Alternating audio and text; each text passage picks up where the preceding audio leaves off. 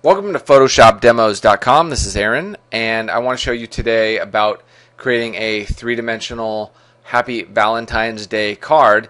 And everything I'm going to be doing is just really the raw basics of Photoshop, just so you can get a grasp on creating a three-dimensional, or very, very basic three-dimensional look in Photoshop with some of the tools, so that you understand really how to use the essential tools. So without further ado, let's go ahead and get started. As you can see here, I already have a card that's already set up. You can see I have some elements here like a background. We have the gradients going on in the background, some different things down here, a little bit of a reflection, as well as the letters and the symbols. So I'll show you how all this stuff is applied right now. So let's go ahead and minimize that and start with a brand new document. I'm going to, let's go ahead and start with a pretty standard size. This is like the size of a website. I'm going to put this at 250 pixels though and hit OK. Now I'm going to fill this with a solid color. I'm just going to fill it with white for right now. I'm going to just hit Control Delete, and let's hop over to our layers menu. So first thing we'll need to do is, now that this layer is actually by itself, we create a brand new document with a transparent background. And it's not locked or anything like that. If it is locked, just hold down your Alt key and then double click and it will unlock. Okay. What we're going to do is create a brand new layer right above that, and I'm going to fill it about halfway, and I want to make sure that this is on normal for our rectangular marquee tool. Make sure this is on normal. Select about, let's hide this for a moment. Let's make sure about half of this is actually selected. Then I'm going to hit Alt Delete. That fills it with the foreground color, and that's fine. Now I'm going to come back over to my layers, and now you can see I have my layer 1, which is my full background layer, and then as well as the top layer. This top layer is going to basically be the sky, so let's go ahead and name it sky, and this is going to be the ground. Eventually we're going to actually combine those layers, but I just want to show you how to get the background layer prepped. So what we'll do is, once this layer is actually filled in, we can double click it. Once you double click, you'll get this layer styles menu. What we want to do is fill it with a color gradient. Okay, so we're going to actually do gradient overlay. I'm going to take that color off, and you'll see that by default this black and white is selected. Over here you can see that, and the black goes from the bottom to the top. What we actually want to do is reverse that. Okay, so we're going to click on reverse. Okay, you can see that it switches that automatically. And we want to change the color. Let's go ahead and I'm going to click this, because by default you should actually have, let's see, if I do reset, you should have these colors by default, but if you don't, you can always select either reset gradients, or you can choose from one of the ones in the list here. I'm going to choose default from the list, and I'm going to click on this. It's going to let me change the gradient, so I'm going to click this little icon here. I get the color option down here. I'm going to choose a nice blue, something a little bit more sky bluish around there, and hit OK.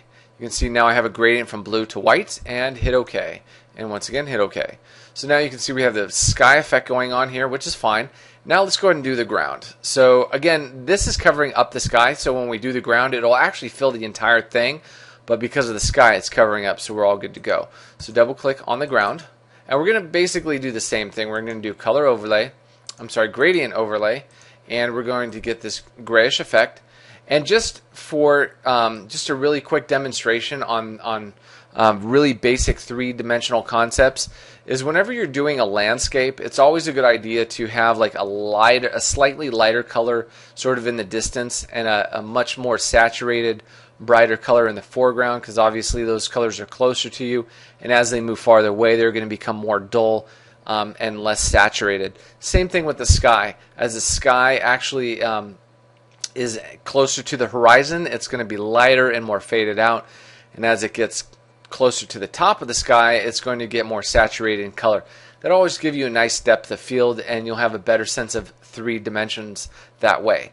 Now that we have the gradient selected from this area, we can actually click right on the gradient. We don't even have to mess around with these tools if we don't want to. We can click right here, and we can drag this gradient up and down. So I'm going to bring this gradient down just slightly, because I don't want it filling up that entire space. I don't want this so black and so dark.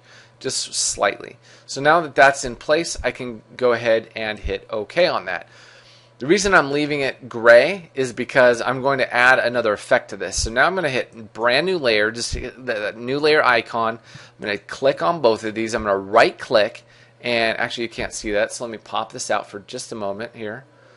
And I'm going to right click on this, and you still can't see it. Sorry about that. Just the menu's going right below the video, so it's a little bit tricky to see. Okay, here we go.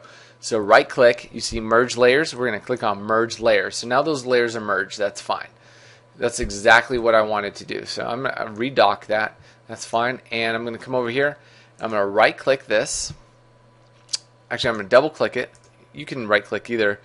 Blending options. You'll go into the same menu, just so you know that's there.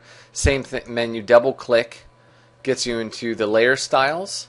Or you can right click and go to blending options, and you'll basically get into the same area. So what we'll do here is, next thing is same thing, gradient overlay. This time we're going to change the type of gradient. So select, actually click on the gradient, come over to gradients, open up this menu, and then we're going to click on this little tiny arrow that's up in the upper right hand corner.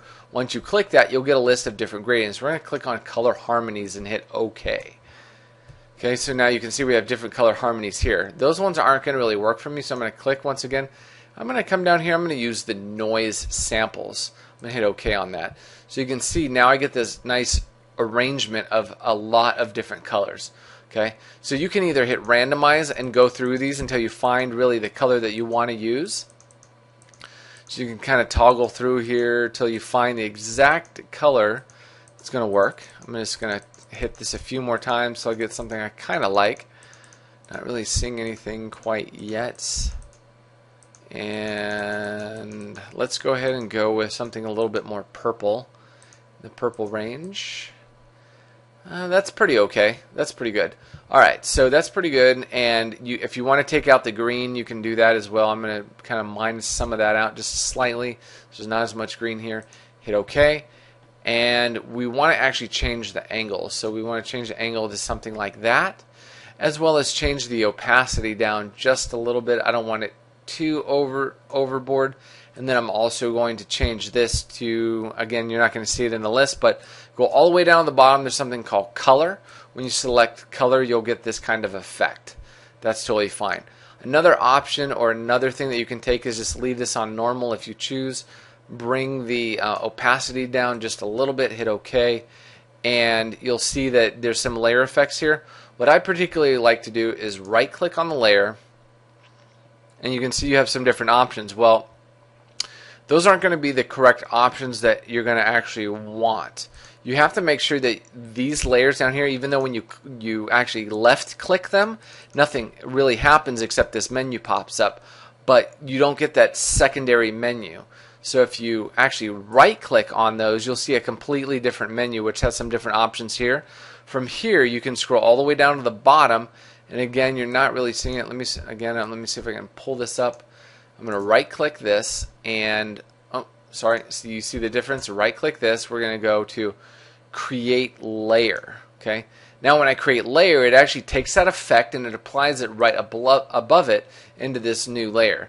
From there I can have that layer selected individually as an adjustment layer, and then filter, and I can do blur, and I can do something like Gaussian blur if I like, just to kind of blur that effect slightly so it's not so like overpowering. Alright, and then from there too I could continue using these blending layers. I could use the opacity.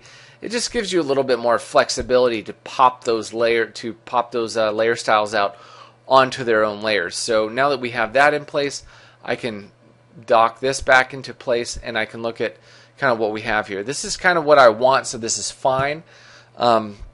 Now if you want to soften this out just a little bit, you can do that as well, because again we have that layer already set in place. So what I would do is go ahead and merge these two layers together. Just again clicking and then right clicking, and then down at the very bottom of that layers menu is the ability to, if you right click that, you'll see merge visible or flatten image. Okay, so you can just click those and put that back for just a moment. Hide that for just a second here.